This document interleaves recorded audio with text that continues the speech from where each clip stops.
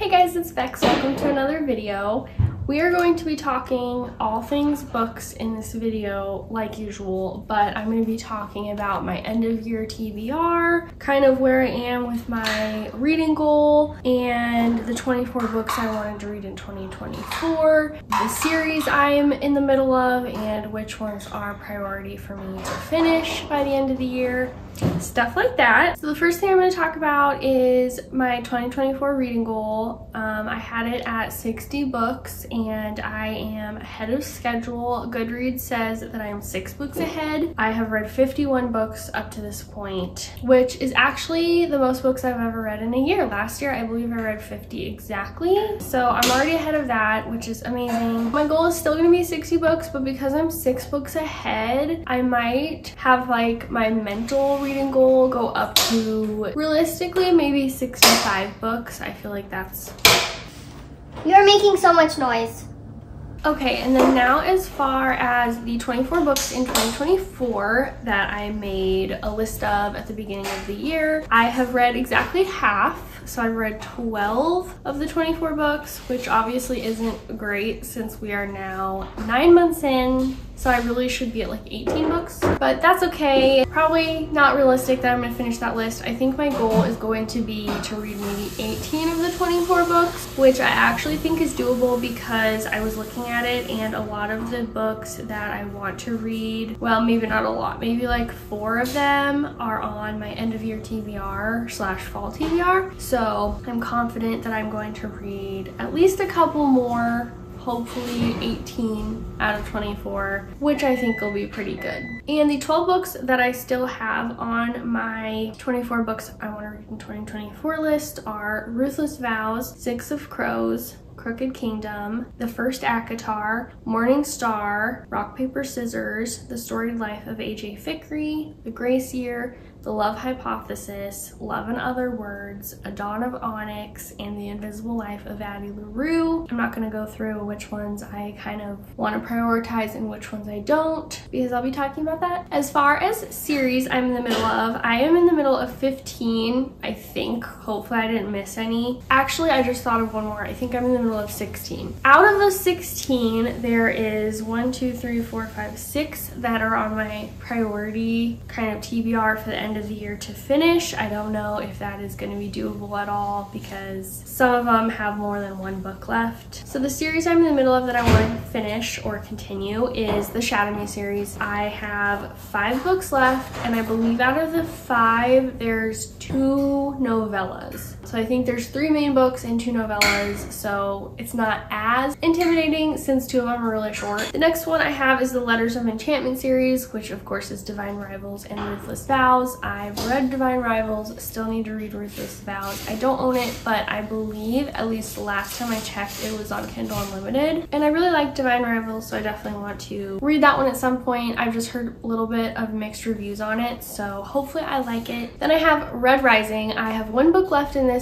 as well, and that is Morning Star, the 3rd book. I know the Red Rising series kind of continues after the first 3 books, but that kind of is a stopping point if you don't want to continue after the 3. So I at least want to get that one read, and then I probably, most definitely, will continue with the other 2 or 3 books eventually. Then I have the Crowns of Nyaxia series, which is, I think, going to be a lot of books, but they're going to be split up into duologies as far as I know, and really the only main one I have on my want to read by the end of the year for the series is the 2nd book in the first duology, which is really the last book that is out right now. I think the next book comes out really soon, and that is The Ashes and the Star-Cursed King. I really enjoyed the first book in the series, which is... I'm literally blanking on the name of that book right now. I'll put it on the screen for you guys. Then the next series I hopefully want to finish. There's 2 more in this series, and that is the Truly Devious series. I read the first book. It is a trilogy, and then it's kind of similar in the Red Rising sense where there's more books after that are connected, but they're not a part of the main trilogy. But I at least want to read hopefully the rest of the trilogy this year, this fall to be specific, because they're very fall-ish books, and those are called The Vanishing Stare and The Hand on the Wall. And last I checked, they're also on Kindle Unlimited, so I'm probably going to be reading them on them there since I don't own them. Then the last one I have is the second book in a duology, and that is the Gilded duology. I read Gilded actually like 2 weeks ago, and the second book is called Cursed. I've not been saying the names of the authors, but I'm going to be putting pictures of all the books. But this is by Marissa Meyer. I haven't heard this series talked about too much by her, whereas a lot of her other books are really popular, but I enjoyed the first one, and it's also a very good fall read if you want to add something to your fall TBR. Okay, and next I want to talk about my end of year TBR. So I have 20 books on here, and I'm just gonna rapid fire them. I'm not really gonna talk about them in depth because that would take a long time and this video would be really long. First one I don't own, it's on Kindle Unlimited, and that is Ruthless Vows, as I was just talking about. This is the second book in the Letters of Enchantment duology by Rebecca Ross. It is a YA fantasy with some romance. As far as I know, the second book is more fantasy oriented, whereas the first book was more romance oriented, but also still fantastical elements in there. So I'm hoping I like it. I do like a fantasy book without romance in it. However, I would say that my favorite genre is probably romantasy that has both. So from what I've heard of it, I do think I'll like it, that it'll just take me a little bit to get into, but I want to read it soon because it's been a little bit since I read Divine Rivals and I don't want to forget what happened. The second book is kind of on the same wavelength as Ruthless Vows, and that is Morning Star by Pierce Brown. I already also talked about this because it is part of a series, but I read the second book, Golden Sun, earlier this year, and I read Red Rising a little bit over a year ago. So I don't know why I'm reading them so spread out, but I want to read this one soon because, again, I don't want to forget what happened in the last book or be confused or forget any of the characters because there is kind of a lot and it's kind of a complex story. This is adult sci-fi. Well, I think it's sometimes considered YA and sometimes considered adult, but I think it's more adult for sure. The next one I also already talked about. I swear there's a lot on here that I haven't talked about yet, but the next one is the rest of the Shatter Me series. So I actually only own these two of the remaining books I have to read, so maybe a more realistic goal would at least be to read these by the end of the year, but we'll see. And this series is YA fantasy, sci-fi, romance, dystopian. I feel like it's a lot of things, and some books are more heavy on some than others, so that's the general idea of the series, I would say. Next, I have The Invisible Life of Addie LaRue by V.E. Schwab. I really need to read this book. It's been on my shelf, or my TBR cart, I should say, for a while, and I've just heard such good things about it, and I feel like I'm gonna love it, but for some reason, maybe I just haven't been in the mood for it, or what, but I just haven't had the urge to pick it up at all. And I think this is just considered fiction. I don't really know. A Dawn of Onyx by Kate Golden. If I read this, I will be starting a new series because this is the first book in, I believe, what's going to be a trilogy. The first two books are out, but that's okay. I really want to read it. I have heard it's kind of one of those books that when people have read it, they think it should get more hype. And that's really good, and it's not too long, and it's just a trilogy, so not a huge undertaking to start and to read. And this is adult romantasy, I believe. The next one is a thriller, and that is Then She Was Gone by Lisa Jewell. Main reason this is on here is because I have had this the longest out of any book on my whole shelf, I'm pretty sure. And I also really want to read it, and it sounds really good, so I don't know why I haven't yet. I haven't read, honestly, that many mystery thrillers this year. I have mostly been in my fantasy, romantasy era this year, so that probably plays a part in it. The next couple of books I don't own, the first one being a duology, and that is One Dark Window and Two Twisted Crowns. They are on Kindle Unlimited as well, and they are like gothic kind of fantasy vibes. I don't know if they're YA or adult, and I just heard that they're amazing and literally perfect for fall, so I want to get the most I can out of reading them, so I definitely want to read them when the vibe is right. Another one I have on Kindle Unlimited, and that is Rock Paper Scissors by Alice Feeney. I kind of want to read this one more more towards the last month and a half-ish of the year because it takes place in like a snowy atmosphere, and I've heard it's good to read in the winter. So if I don't get to it by the end of 2024, I really am hoping to at least get to it by like February because that's still the winter. Oh, and that is a mystery thriller. I already talked about this one a little bit, and that is the second book in the Truly Devious series, The Vanishing Stair. I only have this one on my list just because I don't know if realistically I'm gonna get to the third book in the series because I have so many books on my fall TBR and so little time, but we will see. This series is YA mystery. Sorcery of Thorns by Margaret Rogerson, also on my fall TBR, and one that I really want to get to because I've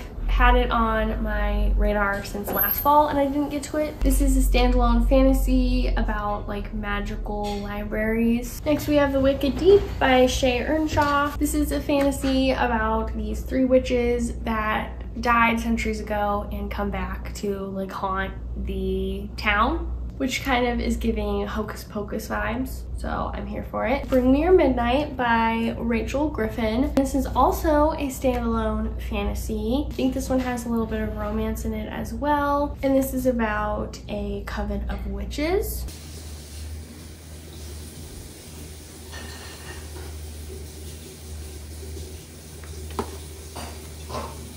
My coffee's cold.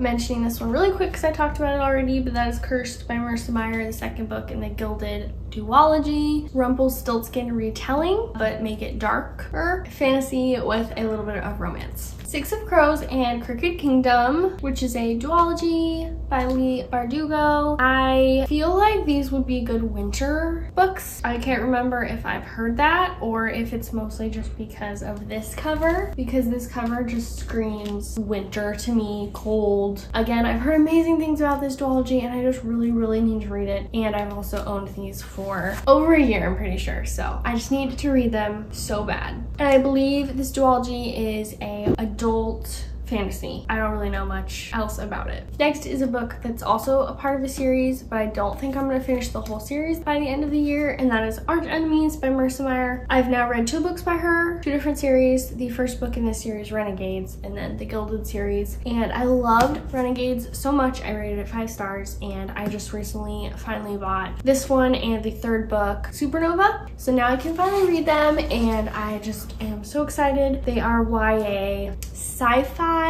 but super easy to understand about superheroes, and I highly recommend this series so far. Again, I've only read the first one, but it was just such a fun time, and I think I really enjoy Marissa Meyer's writing. The next one I am so excited to even talk about because I am just obsessed with this author in the series, and that is Spectacular by Stephanie Garber. This book is the only one on this list that isn't out yet, but it is coming out in September, nope, October. The end of October. However, it is kind of a holiday read, so I think I'm probably gonna wait to read it until, we'll see if I can wait all the way until December, but I'm so excited, so I don't know if I'm gonna be able to. And this is a little novella that she wrote that takes place in the world of Caraval, which is a trilogy. And even though I say it is a novella, it is like 200 pages, so it's not super short, which I was so excited when I saw the length of it, because some novellas are like 100 pages. That's almost pointless. But this one is a decent size. But yeah, definitely only read it, I'm assuming, if you've read Caraval, which if you haven't, please read because I'm obsessed with it. It's a 5-star series for me. I have 2 different editions of this book on pre-order. I have the Barnes & Noble exclusive edition and the UK Waterstones exclusive edition. So cannot wait to get those in the mail in like 3 weeks. I'm so excited. Next one on this list is The Lost Story by Meg Schaffer. This is the only one on this list that I don't own and that I don't think is on Kindle Unlimited, so I'll probably have to buy it when I am ready to read it. But this is like magical realism. I've heard it kind of gives off the Chronicles of Narnia vibes because it deals with like this magical otherworldly place, and I really loved her first debut novel, The Wishing Fighting Game. So I'm really hoping I will really like this one too. This next one I definitely want to read in the winter, so we'll see if I read it before 2024 ends, but that is A Winter's Promise by Christelle Dabos. I tried starting this last winter for a reading Christmas books video, but I realized a little bit into it that even though it is kind of wintry, it's not very Christmas specific, so I put it down for a different book, but I do want to read it. It is a YA fantasy series. I can't remember how many books there are, maybe like 4. The next 2 books on this list are books that I've actually started, and my goal is to just finish by the end of the year. This one might be a little bit harder than the other one, but this is Atomic Habits by James Clear, and I'm currently on chapter 2, page 29. So when I first got it, I picked it up and read that first chapter like in like 2 days or something. Maybe not, maybe like a week, but I was on a roll. I was like, oh, I'm gonna try and read it like 1 chapter every weekend, and then I just stopped reading it, and I was really liking it. So not sure if I'll get to finish this, but that's the goal. And this is just what it sounds like. It's about building good habits and how to keep them and breaking bad habits. Hopefully I get to that one. And the other one I want to finish, which is probably going to be easier, is The Hobbit by J.R.R. Tolkien. And the reason I say that is because I am like 65% of the way through. I'm on page 189 out of like 300, and I'm loving it, to be honest. The only reason I am not done with it is because I've said this in other videos too, so sorry if I'm being repetitive, but me and my husband are reading this together, like out loud to each other. So every couple weeks we decide to pick it up and read before bed, and we read like 10 pages and then we don't pick it up for a month. So very slowly but surely making our way through it, but I'm really liking it. So the goal is to finish it before 2024 is over. If not, you have permission to yell at me in the comments. That is my end of year TBR. And then one more thing I wanted to quickly talk about is just new / upcoming releases that I'm excited to read. I have 5 on this list. One I already talked about, Spectacular by Stephanie Garber, releases October 22nd. Another one that just released recently, which is actually hilarious because I was reading it like a day after the second book came out. When I say reading it, I mean the first book, and that is Somewhere Beyond the Sea by TJ Klune, the sequel to The House in the Cerulean Sea, which I really liked, so definitely want to buy and read that one. Another one that just released is Nothing Like the Movies by Lynn Painter, which is the sequel to Better Than the Movies, which I also absolutely loved. Then I have The Wedding Witch by Erin Sterling, which releases October 15th, which from when I'm filming this, I think is like a week from now, so very soon. This is the 3rd book in, I would say it's like an interconnected standalone series. And then lastly, I actually totally forgot this book was coming out so soon because the most recent book in the series came out not that long ago, in like June, but that is Tale. What's that? My cats have joined me and they're knocking things off the bookshelf. Tale of the Heart Queen by Nisha J. Tooley, which is the 4th and final book in the Artifacts of Uranus quartet. Really enjoying that series so far, so hopefully the last book is just as good and I'll be able to mark another series off of my series I'm in the middle of list when I read that. Alright guys, that is all for today. See me. Say hi to the video. Hopefully you guys enjoyed hearing me talk about books and what books I want to read by the end of the year. I'm planning on doing a like end of the year reading wrap up, stats, all the stuff, so you will see how I've done on some of these lists at that point, and you might see some of these books being read in some videos coming up, so stay tuned for that, and I will see you in the next video. Bye!